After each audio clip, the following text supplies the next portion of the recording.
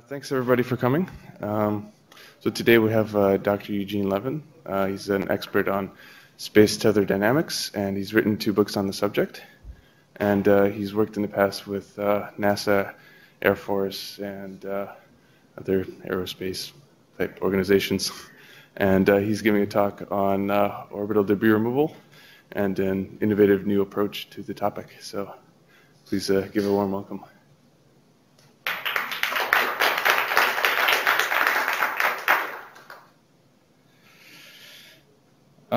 Thank you for coming, and that's an interesting topic, and you will be entertained. There is not much glory in removing orbital debris, but I see this as a focal point where many issues come together that we have to solve. And we want to go to stars, but every time we head out of the front door, we step into this debris field, which reminds us we're not ready to go anywhere until we sort out this mess. This is work in progress, and I will give you our latest perspective on this. Again, it's open for all kinds of ideas. It's one of the views.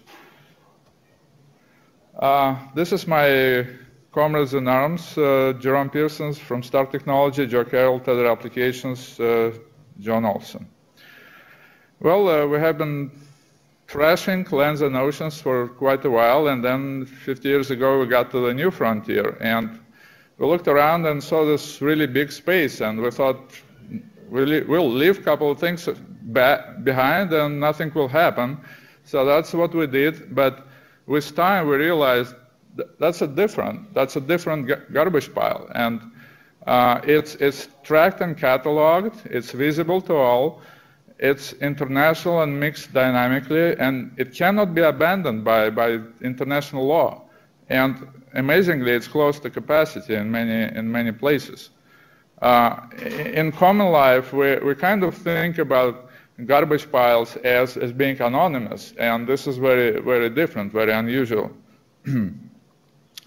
Outer Space Treaty, it's an amazing document. At the height of the Cold War, nations came together and decided that space is special. They said it should have no national territories, no weapons of mass destruction, no harmful contamination, and launching states are responsible. And the launching state is the one that either launches or pays for launch or provides territory or provides a facility. And it's getting complicated. Look at sea launch. This platform is Norwegian. The first and the second stage is Ukrainian. The third stage is Russian. The payload is somebody else. And the launch team is mostly American. And it's launched out of the ocean. But all those players are launching states. They have a responsibility. Treaty says that if your object breaks up, you still own and are responsible for all fragments, small and large. You can see the breakup of the Japanese probe returning to Earth last year. The Liability Convention, it clarifies that there is no excuse for hitting something on the ground or somebody.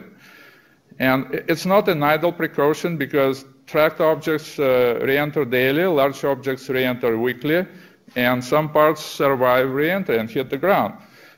In March, this football on the left hit the ground in Colorado, and it came from a Russian upper stage.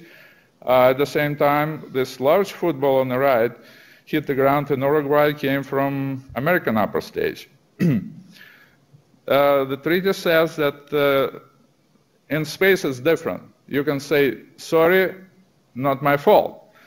And this is what happened with Cosmos and Iridium. Cosmos was dead for a long time before the collision, and it could not maneuver. Iridium was operational, it could maneuver. However, predicted approach was more than half a kilometer, and their standard mode of operation, they really don't maneuver. It's a low-ranked conjunction, so they did not. And in this case, neither side is at fault. What is capacity? And certainly we saw this amazing images from Pixar 3 years ago, like this massive field of dead satellites, and then the scout ship punching through. It's impressive, but we are at capacity not in this sense. So the density is still very low. However, velocities are really high. So the flux, the product of density and velocity, is getting really high. And if you look at the image on the right, it's a cross-section of that debris stream. Horizontal 360 degrees, it's a 1 revolution around the Earth, and vertical 1,000 kilometers, it's a span in altitude. And all those red dots, it's intersections with trajectories of objects. And every object crosses this plane every hour and a half. And we have to fly through this. It's a pretty intensive cross traffic. Now, low Earth orbit is defined as up to 2,000 kilometers, and we have been accumulating fragments and then satellites and rocket bodies steadily for 50 years. And about 4 years ago, things started happening. It's a different environment. 2007, the Chinese anti-satellite test, an old weather satellite at 806 kilometers, and a missile launched from the ground head-on. No explosives. You don't really need explosives here because the kinetic energy of the orbital motion has substantially more energy than you can release from explosives. The result, this bodies literally shredded each other into small pieces. And what I call it shrapnel, about 1.5 tons of shrapnel. And if you look at the distribution of fragments, about 3,000 trackable fragments, about 1 million over 1 millimeter. And what is most alarming, about 100,000 of fragments that are in the centimeter range, and they can take out a satellite. We don't see them, but they are there. The fallout, most of them are still in orbit 4 years later. They create about 600 conjunctions every day within 5 kilometers. And I took the snapshot on July 23rd, the top-ranking conjunctions, and you can see with satellites, you can see like approaches several hundred meters, very high relative velocities, relatively low probability, but it accumulates with time. What is shrapnel? And for each object that we track, we have about up to 50 untracked objects in a centimeter range, and you can see in the picture on the left that an aluminum ball about 1 centimeter in diameter can punch halfway through 18 centimeter aluminum plate. And none of the satellites have armor that thick. And on the right you can see about an inch size ripped area on a shuttle. It was 4 years ago. 2009, Cosmos Iridium collision.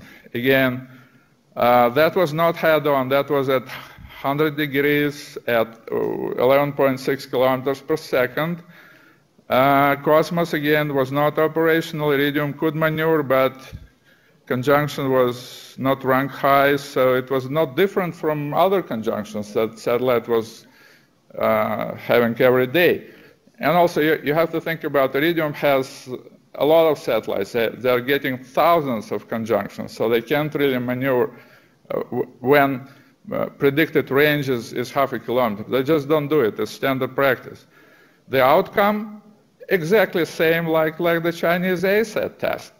The objects shredded each other, 1.5 tons of shrapnel, about 2,000 trackable fragments, about 1 million over 1 millimeter, and again about 100,000 of those centimeter range fragments that can take out a satellite. The fallout, most of fragments are still in orbit.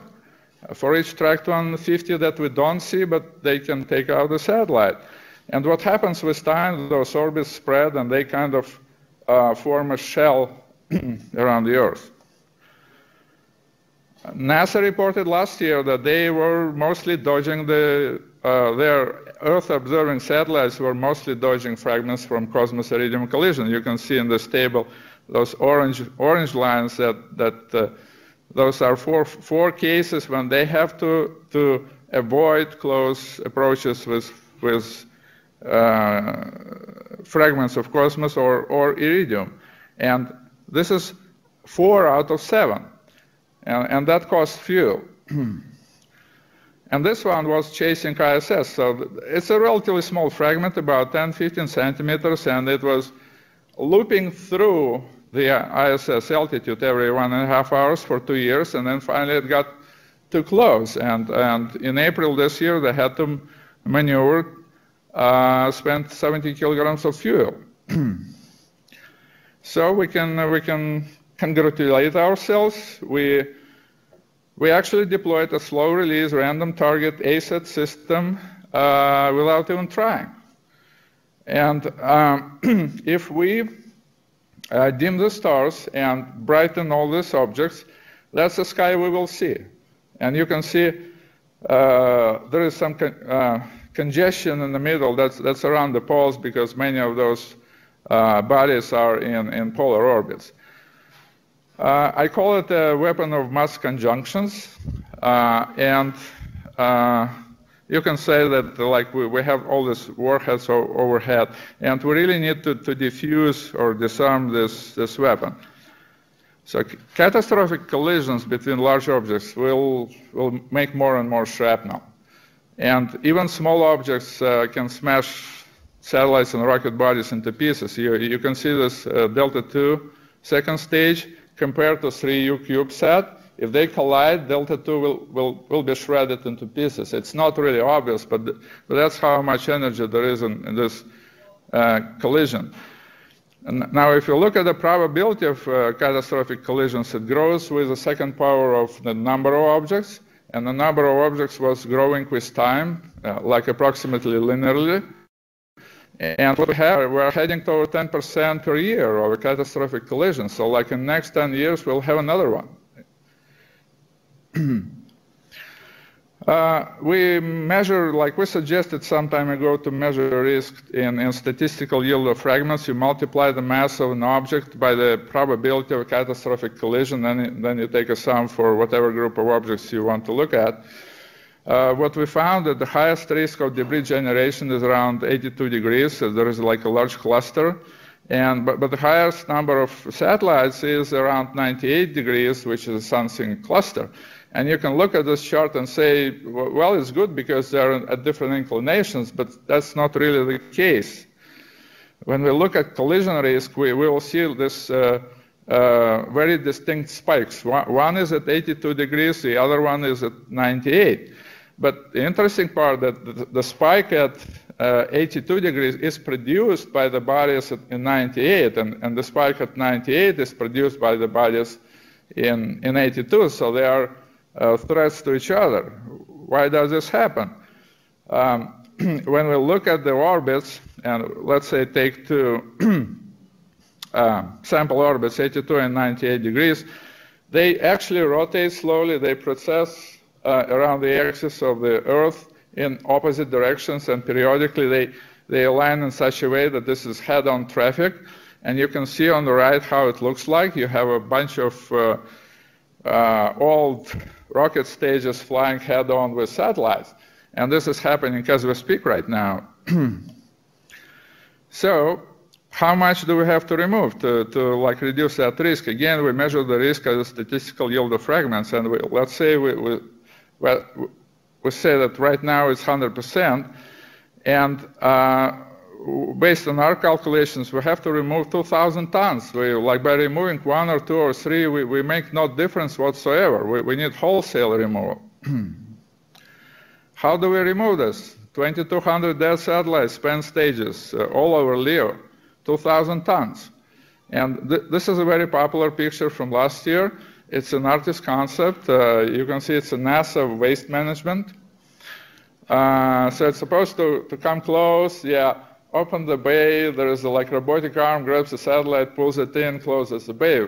It's a statement, it's a visual statement, but technically it's not doable. This job is not for rockets because when we look at the rocket equation, there is an exponential term with a delta V. Delta V is how much you have to change the velocity of objects to re-enter. That delta V is huge. Like we'll be looking at like masses that are really not practical. And this is an estimate.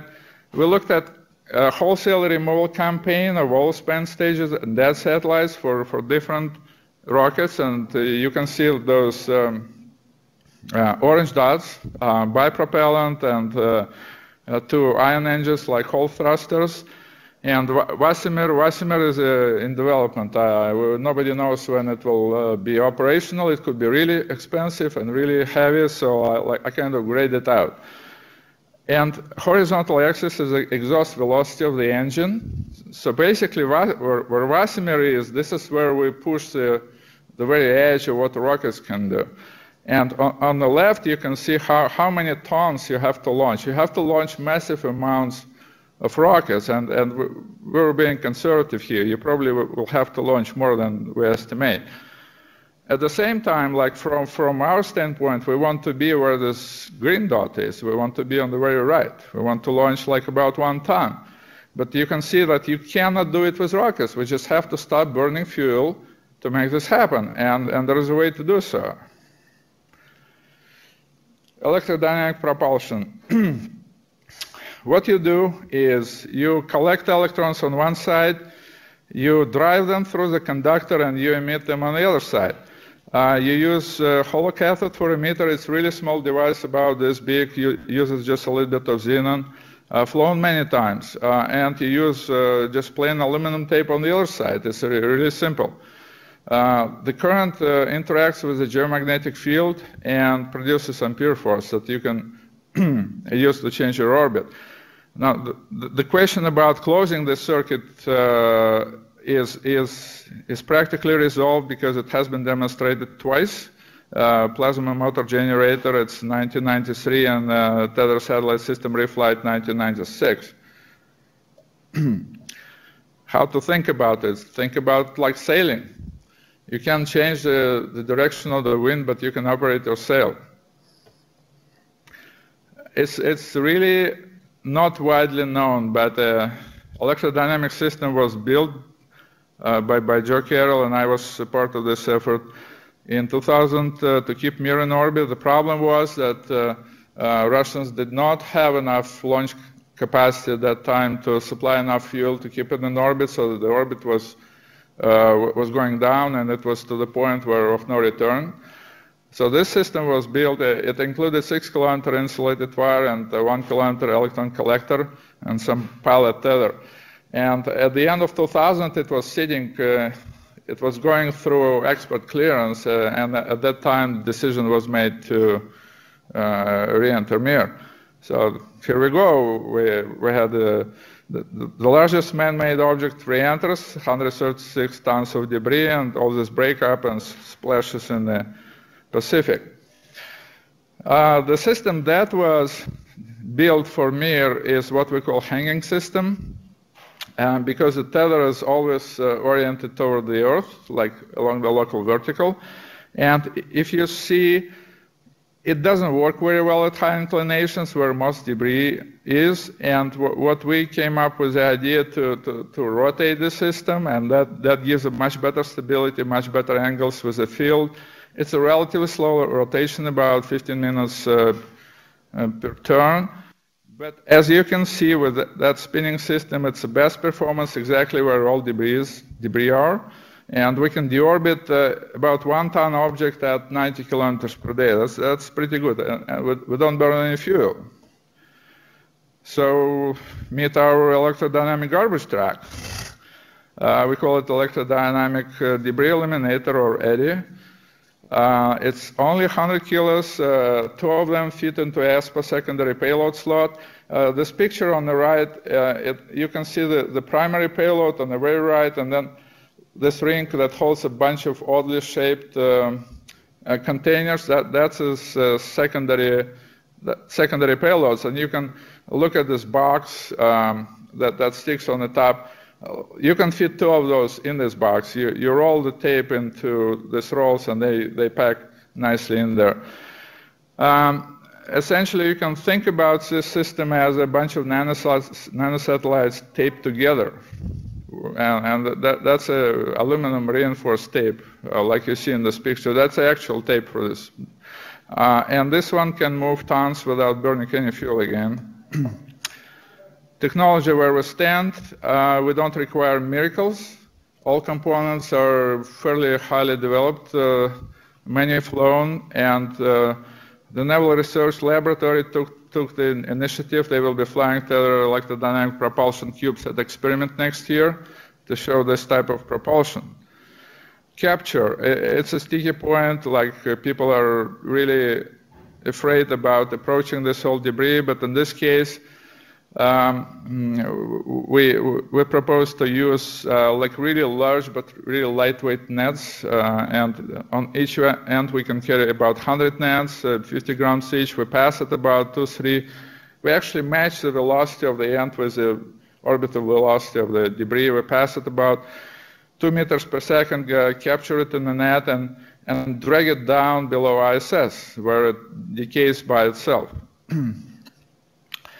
Well, that's a presentation of how a wholesale debris removal campaign could develop, and you can see accumulation of debris, and like to 2010, that simulation was done then. Then we sent 12 of those garbage trucks up, and they spread out. They go into their inclinations, and they start picking that objects and dragging them down, so they move up pretty fast. Then they grab something heavy, and you see like those yellow dots, they would move slowly.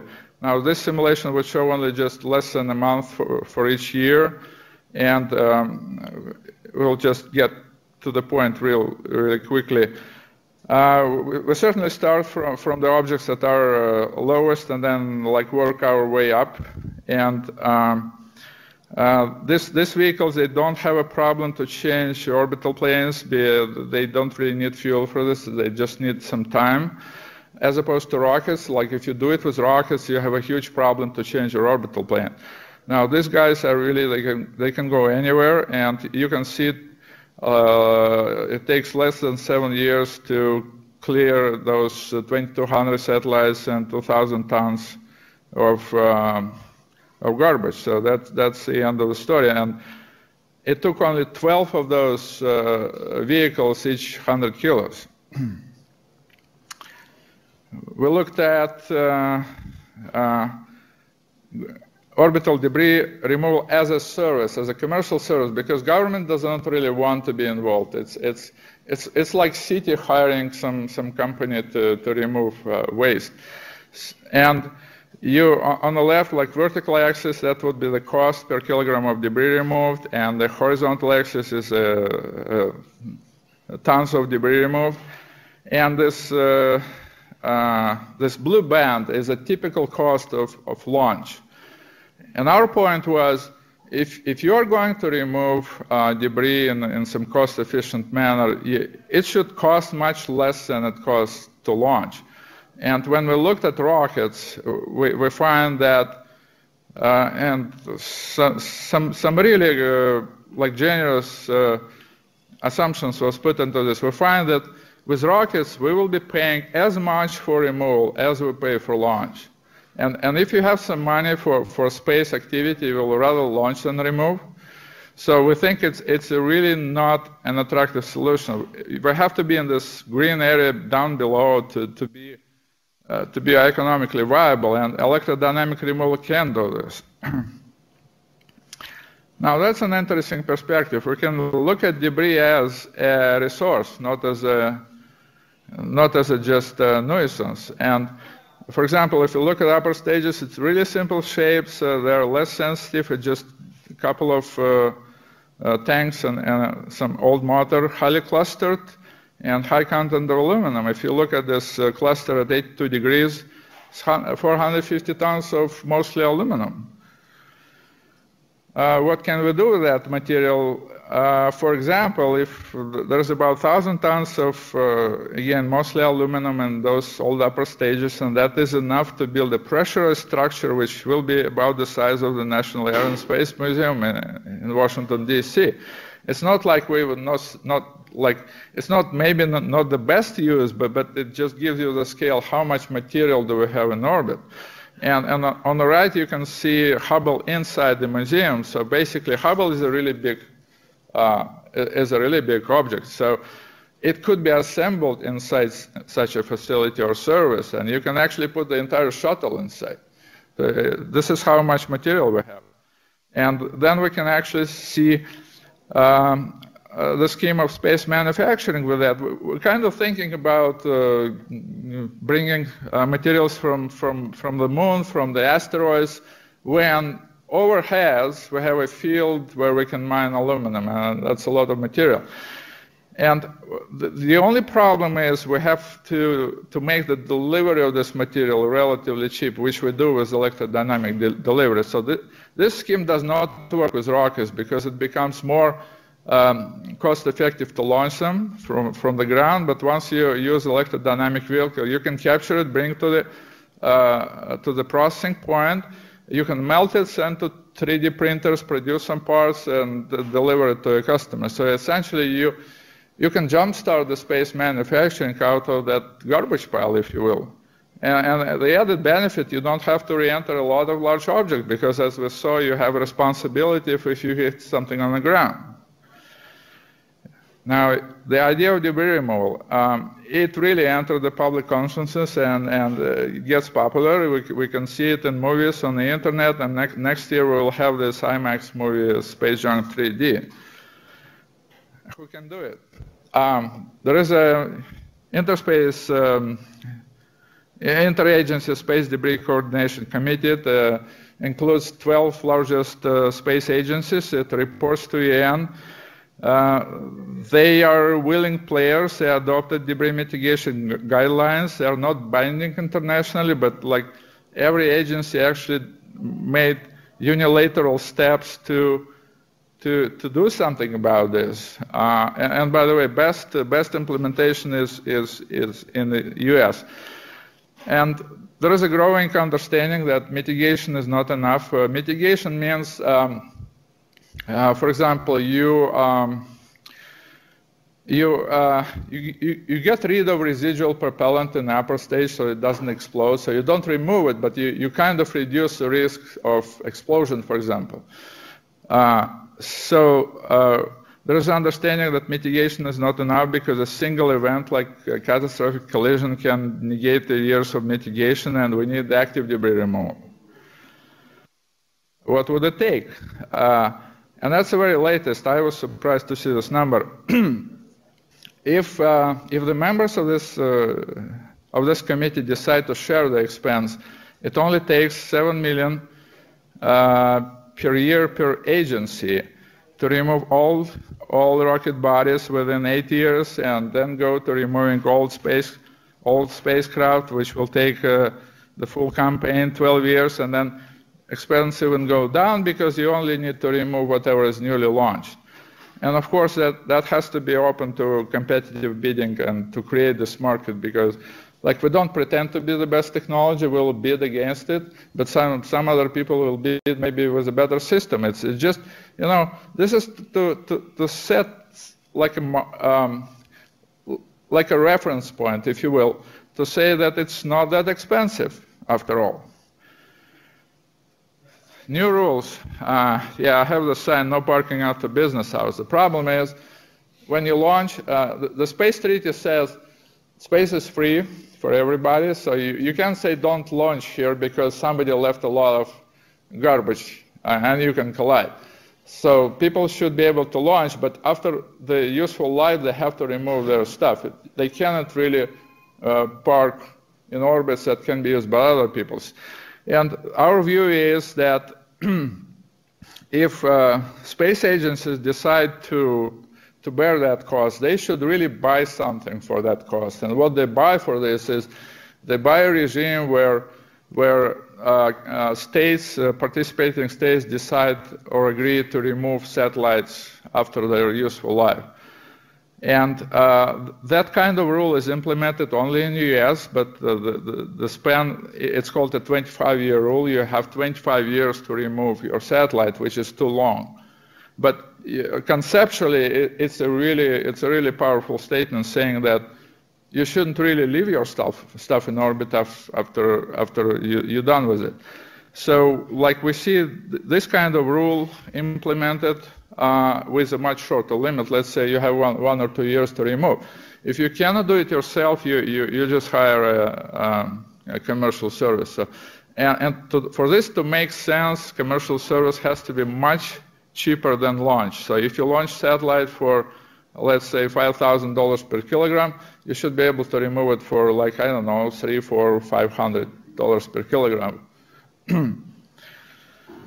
and that's the last one. The point that I want to make, wholesale debris removal is a solvable technical problem, not much of financial burden, solvable legal problem, an idea that is getting popular, and it's now the matter of deciding to act. Thank you.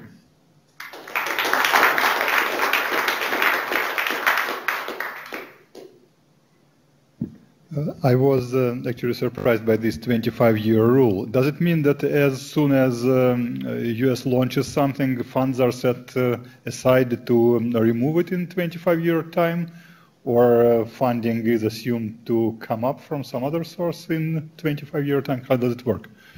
No, you have to consider there is no technical capability today to really remove something. So what happens is, when when a satellite operator goes to get its launch license, he must present a plan how the satellite will either come down on its own, because if you launch fairly low, 25 years is enough for the satellite to just come down because of the drag, or present a plan where he would say, I have enough fuel left at the end of life, which I can use to lower my orbit to the point where I will have enough time to re-enter. But what happens is you don't really know if your satellite will survive until that time. So it can really die before you can still have fuel, but your satellite will not respond. Like one of those bullets will punch a hole somewhere in your computer, then you can't perform this maneuver. So, but that rule was introduced with understanding that there is no technical capability to remove it when the satellite dies or it's high, but it was a statement in the right direction saying you have to do this, you have to do your best to remove this. But now what we're saying, when we have a debris removal service, then you can say you have to. If you cannot do it yourself, then hire somebody. So basically that rule opens this kind of thinking, you know. It's not like 100% proof, it's probably like only 50.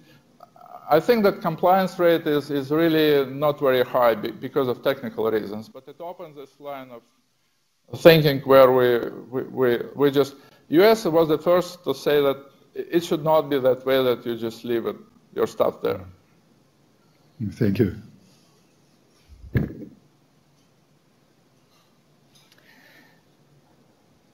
I can imagine oxygen ions being attracted to your electron collector. Aluminium oxide isn't a very good conductor. Yeah, there is a problem of oxidation, and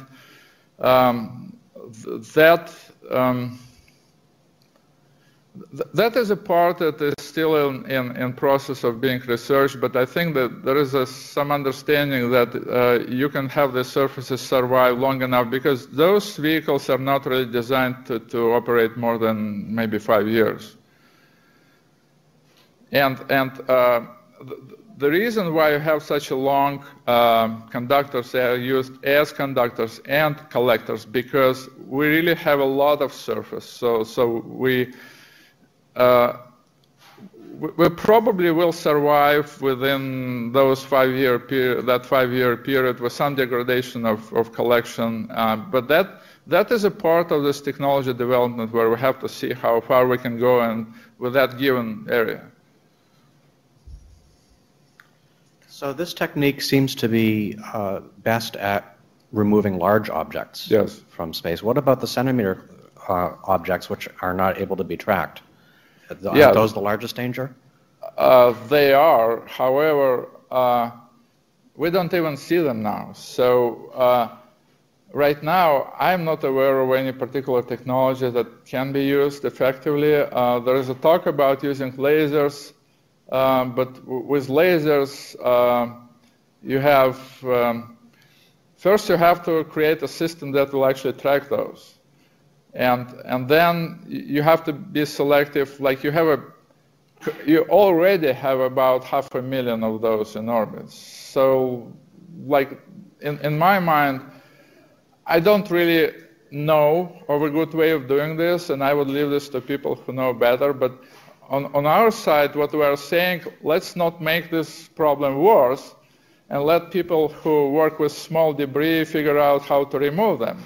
And meanwhile, we'll remove the source of future small fragments. But that's an open question. So that's why I said that this is very open to all kind of new ideas. Like we are really renewing in all ways, in technology, in tracking, and in legal sense, because we have to create some agreements that did not exist before, and we have to do it cost effectively. So it's like, as I said, it's a focal point for me. It's a focal point of many issues. And this is one of issues, and like as we go forward, we'll find some solution. And, what is the plan to remove the devices that are used for removal? Remove the devices that are used for removal of space debris, how they will be removed or disposed of? Yes, they will deorbit themselves because they're very agile. Mm-hmm. When they are not carrying the debris, they can move almost 1,000 kilometers per day down. So you can re-enter within a day. So when you decide, and those like our electrodynamic trucks, they're designed as a multi-module, multi-segment design. It will survive cuts. Mm-hmm. Even if it's cut in two pieces, they are still controllable, and they can be re-entered in just a few days. And that's the whole idea. Once you see that your vehicle is not performing well, you just re-enter it because it's so light, it's relatively cheap, it's light, you replace it. And when you saw this financial projections, what we put into those projections is we will use them for 5 years and then retire and replace with new ones. Thank you.